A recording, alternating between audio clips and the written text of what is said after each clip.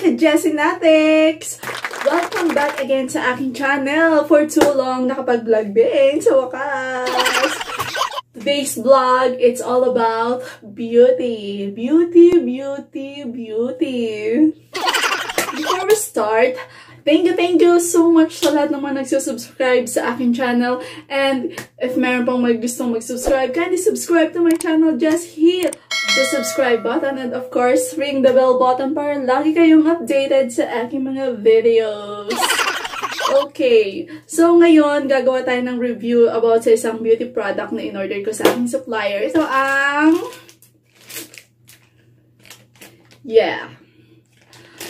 it is a gel hot moon. I don't know how to pronounce it. Pero ito ay isang blackheads remover.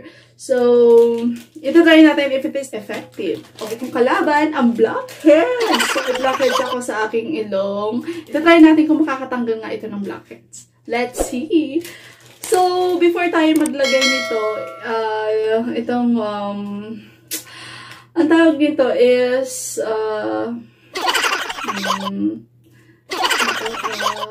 white nose. Ang tawag dito is white nose. Pero sa, I think Thailand product ito eh. Thailand product. Ito is Gel Hot Moon. I don't know how to pronounce. Like that. So, before we start, kailangan muna natin mag-wash ng ating mukha ng warm water. Kasi, kailangan daw warm water ang gamitin natin para ma-open yung mga pores sa part na may blackheads. And, lumabas yung blackheads. So, hilamusan ko muna ang aking mukha. I'll be right back. So, I'm still using, of course, my anti-blackheads facial wash. The Himalayan Herbals. Okay, ito anti-blackheads. Kasi talagang nakikipaglaban ako sa mga blackheads. So, ayan. Okay, let's see lang.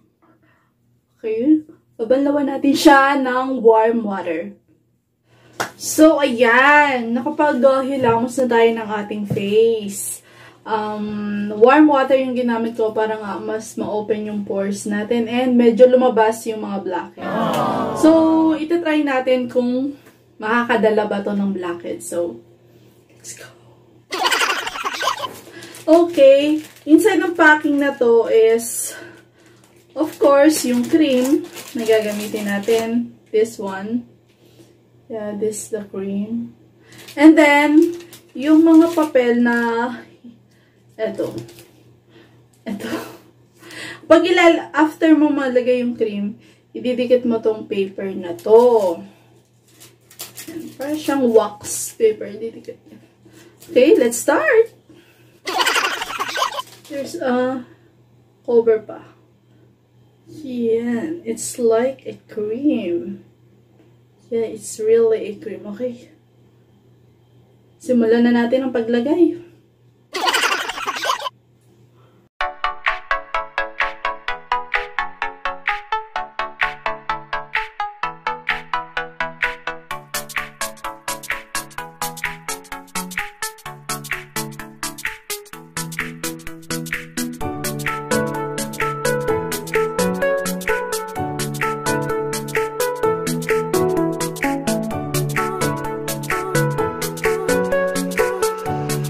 Didikit na natin siya habang basa para pag natuyo siya.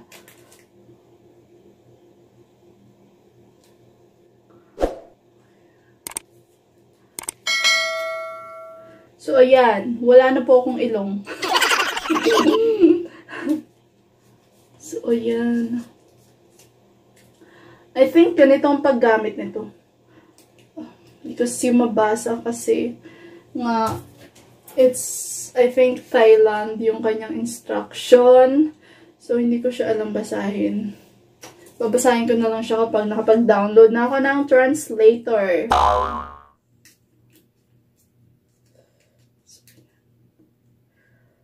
Let's wait for 30 minutes. Then, saka natin siya ipipeel off. So, it's 10:50. So, we will peel it off around 11:20. Okay.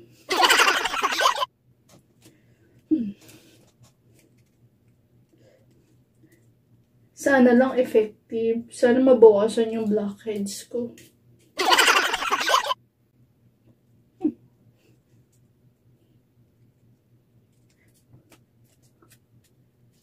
The problem lang is, napakaigsi ng papel. So, kailangan na talaga sa may ilong lang. So, kung maglalagay ka dito sa may, kung may blackheads ka man dito sa may face mo, so you need another piece of paper. It's like parang wax paper lang siya. Parang ganun.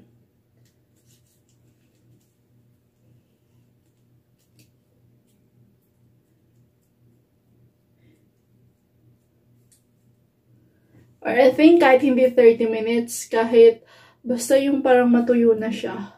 Siguro around 20 minutes, pwede na yun. Mukha na talaga akong walang ilong. Wala na ako ilong, wala pa lalo. So, aside dito sa aking product na to, itong white nose, meron din akong nabili sa aking supplier ng ito. Ito yung Blackhead pore strip. So, next week ito itatry ko.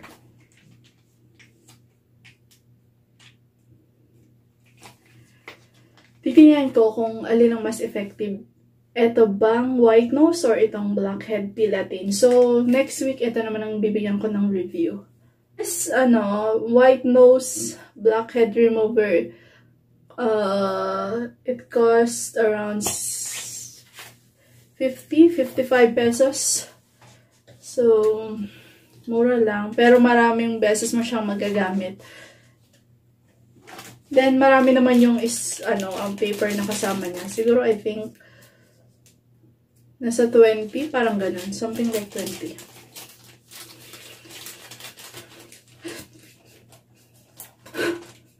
Yun lang hindi ako ng konting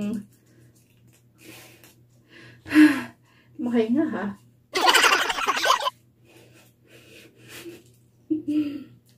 Ayan, nakakahinga na ako.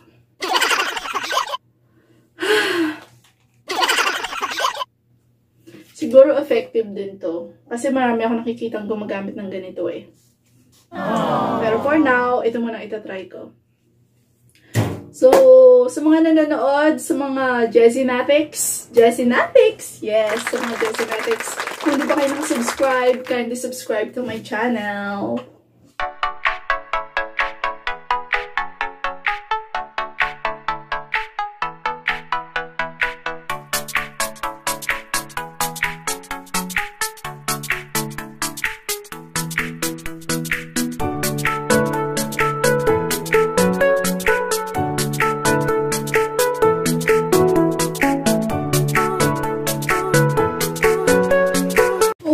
While waiting another 10 minutes, play muna ako ng guitar ko.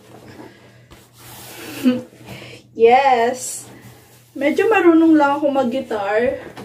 Medyo. Pero hindi ako sobrang galing.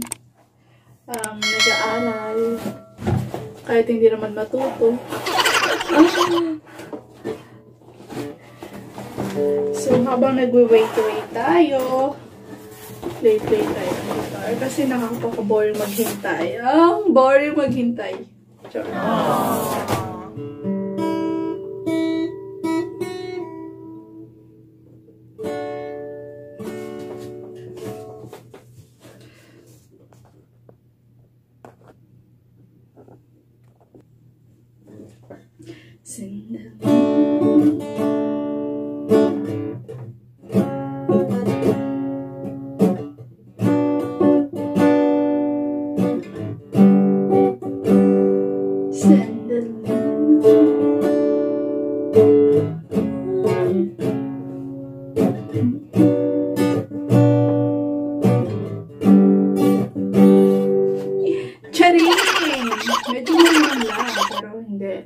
So, it's, waiting for another 5 minutes.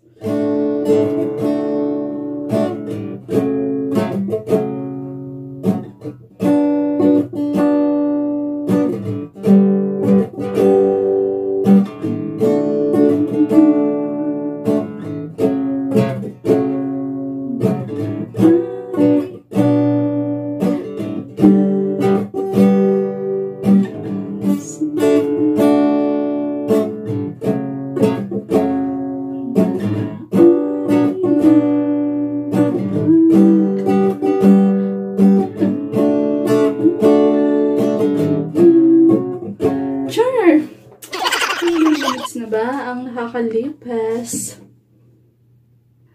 5 minutes more and makikita na natin ang result ng ating white nose.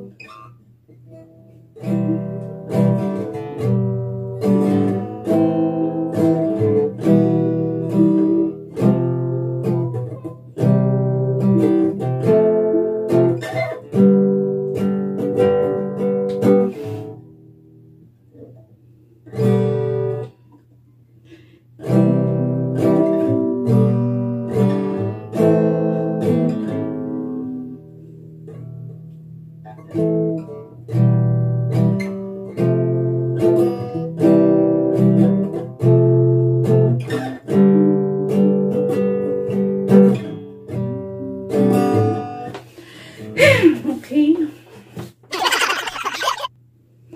3 minutes left. Matatanggal na natin ang aking ilong. So, matatanggal na natin ang ating nilagay na white nose blackheads remover. So, tingnan natin kung gaano ba ka-effective ito.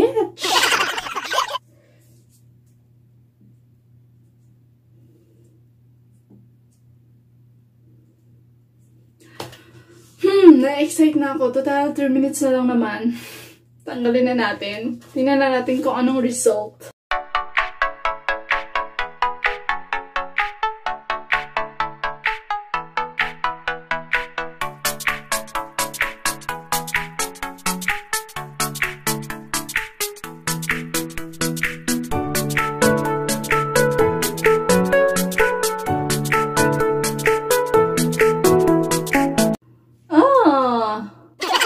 Basa pa siya.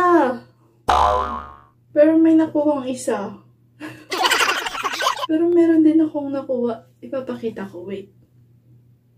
So, hindi ko siya masyadong mapakita kasi ang hirap i-focus sa camera. Pero, meron akong natanggal mga ilan-ilang piraso lang.